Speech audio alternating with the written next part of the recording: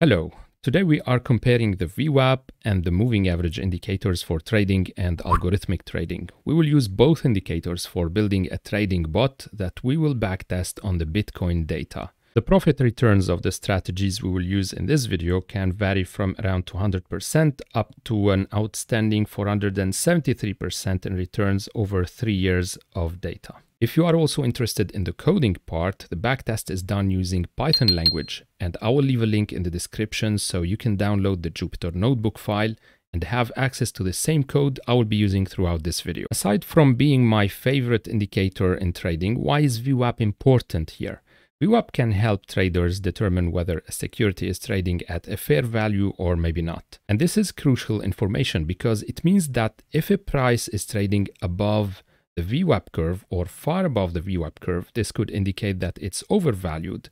Conversely, if the current price is trading below the VWAP curve, this could indicate that the security is undervalued. So, in a nutshell, we always expect the price to converge back to the VWAP level at some point. And this is what we can see on this example, where the difference between the price candles and the yellow VWAP curve increased at this point before the price converged back to the VWAP level and bounced off the yellow curve again. And we can clearly notice the difference between the moving average curve and the VWAP yellow curve. To calculate the VWAP, we can use the following expression. Let's look into this.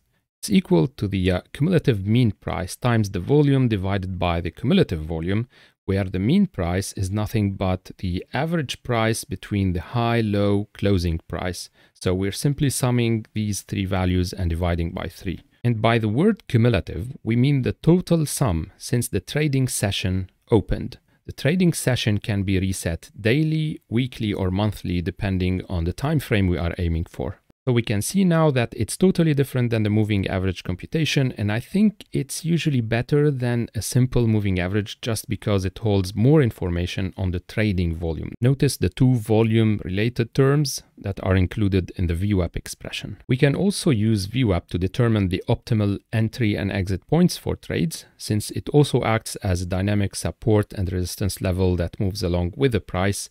And this is what we will be using the VWAP for in the strategy we are showing in this video. Another reminder, if you are new to this channel, we always share the Python code in the description of the video. You can download it and experiment on your own, changing the parameters and optimizing your trading.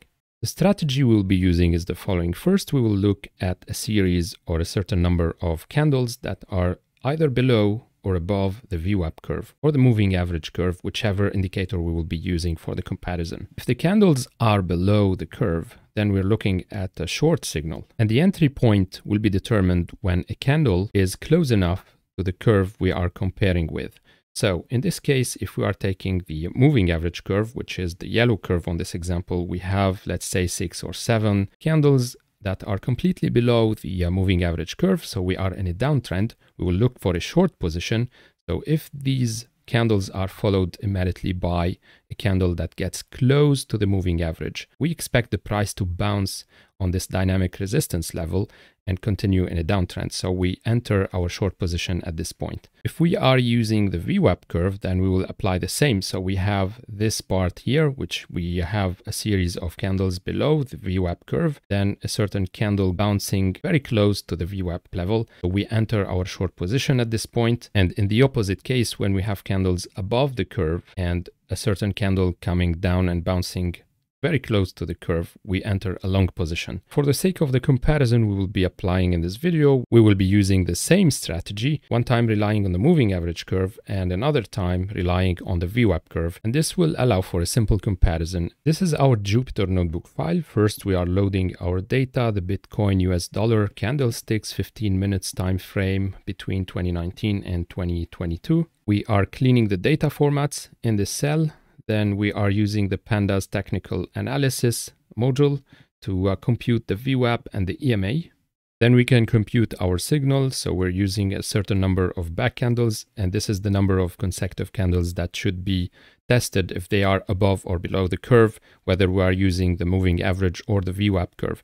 So in this cell, we are using the exponential moving average. We are computing the EMA signal. For each of these back candles, we're going to test if they are all above or below the certain curve. Then we store our signal in a new column in our data frame called EMA signal. The signal values will be equal to an integer or a category. It's equal to 0 or 3 in the case we don't have a particular signal. And when we have a clear short or long signal, we will return 2 and 1, 2 for the long signal and 1 for the short signal. So these are the values that we will find in our new column EMA signal in our data frame.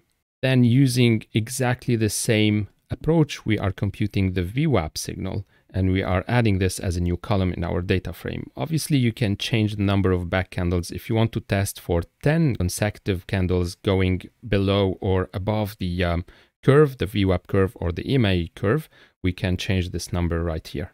So now that we have computed both the EMA and the VWAP signals, we can compute the total signal. We'll call it total EMA signal and total VWAP signal. So these will add on top of the previously computed signal if we have any candle that's getting very close to the curve, and we assume that price is going to bounce off this curve and reverse direction. So the distance has to be also included as a variable. I called it my close distance. In here for the Bitcoin US dollar, I'm using 100. If you change the currency, you will have to use a different value. So for now, I just tried it for 100. I didn't have the time to optimize it. You can experiment on these values on your own once you download the Jupyter notebook. In the total EMA signal function, first we check if the EMA signal equal to 2. So we have a long trend, meaning all the back candles we have tested are above the EMA curve. And if this is the case, we add another condition. This part here is going to check whichever is closer, is it the highest or the lowest point of the candle to the EMA curve. And if the distance between either the high or the low, whichever is closer to the EMA curve, is below or equal to my close distance parameter. In this case, we return 2 as a total EMA signal because this is our long entry point. Then we do the same in reverse for the short positions, and we do exactly the same as well for the total VWAP signal function. But here we rely on the VWAP values instead of the EMA or the moving average curve. So we have to be careful here. If you are trying to test the EMA signal part, we have to use the function total EMA signal here. Unless if you want to use the VWAP one, we can replace the EMA part here by the VWAP.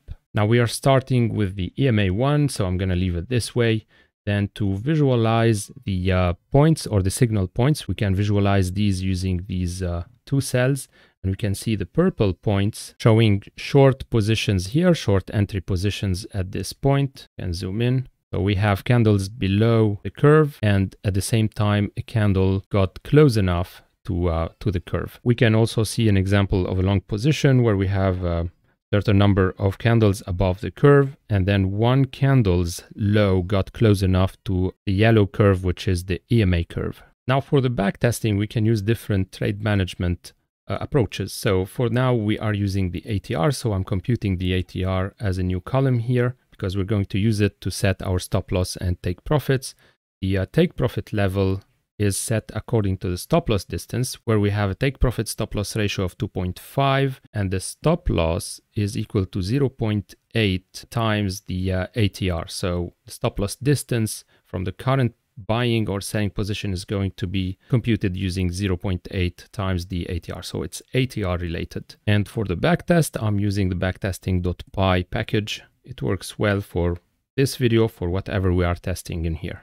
So if we have a signal equal to, and we are allowing one trade at a time, so the length of the current trades is equal to 0, then we compute the stop loss and the take profit distances, and then we apply a buy position using these two values, stop loss and take profit, and the size, which is 50% of the equity for the moment. And when we have a total signal equal to 1, so it's a short position, we are applying the same approach. Then I'm launching the backtest on the data frame, calling my strategy, which is the class we have inherited here from the base class strategy coming from the backtesting package. 100,000 in cash as a start, and I'm using a margin or a leverage 1 to 5. For the moment, we're not including commissions because we need to be able to compare this strategy with the previous strategies where we didn't use commissions. So now we have a return of 296%. with a bad Sharpe ratio of 0.6. So although we have good returns, then we can check it's an annual return of 70%, as you can see here. And this is our equity curve to show you how the model behaved throughout the 3 years of data. So we have a drawdown at first, then it struggled for, let's say, a year and a half or almost 2 years, and then we had a good climb in price. And this climb is happening when we see the price volatility increase right here. So this model didn't work well when the volatility was very limited, which we can see right here. So these are the candles and the trades on top of these. So if the price is not moving with a high enough volatility, the model doesn't work well. Whenever we had large movements, it seems that the model worked very well and we started increasing our profits. Now we can try exactly the same thing, but using the VWAP. So I'm going to replace the EMA signal here by VWAP to call the VWAP function. We can recheck the signal visually here. And then I'm rerunning the backtesting part using exactly the same parameters as for the EMA, otherwise it wouldn't be fair. The total return in this case is 473%. It's almost double than what we've got using the EMA curve. The Sharpe ratio is almost as bad as the EMA signal. And the equity curve is really disappointing. So we reached, however, at some point 2,400% in return, but then it didn't work well afterwards. We have a big drawdown.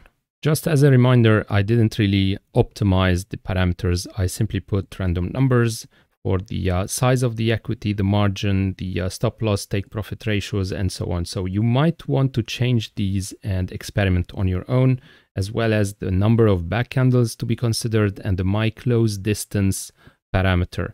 So we have like 4 or 5 parameters that you can easily tune and fine tune according to your style, and check if you can find a good compromise between these parameters to increase our Sharpe ratio and decrease our drawdown periods. If you want to increase the Sharpe ratio, usually you want to decrease your margin or your leverage. Let's say we take 1/2 and we run the backtest again. It takes some time, so we can see that our returns decreased to 123%. However, our Sharpe ratio increased to 1.02 from 0.6. So also you might want to consider the fact that if you are using a leveraged account, you are decreasing your Sharpe ratio because obviously you are increasing your risk and therefore the drawdown periods are more severe. And that's all I had to tell you for this one. I hope it will be helpful for your trading and to give you an idea about the VWAP and the difference between the VWAP and the moving average indicator. Until our next one, trade safe and see you next time.